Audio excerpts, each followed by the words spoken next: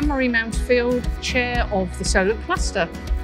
We're 1 year in now. It brings together the private sector and industry with the public sector and our fabulous universities and training institutions.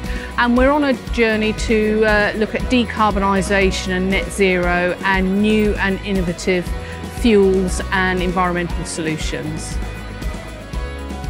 Tonight, the Solent Cluster is sponsoring the Future Skills Award, and we're really proud to sponsor this award. This is about recognising the sort of talent of the future and the workforce of today, and importantly, the contribution that our businesses are making to developing that future workforce, both actual and potential. So really pleased to be sponsoring this award.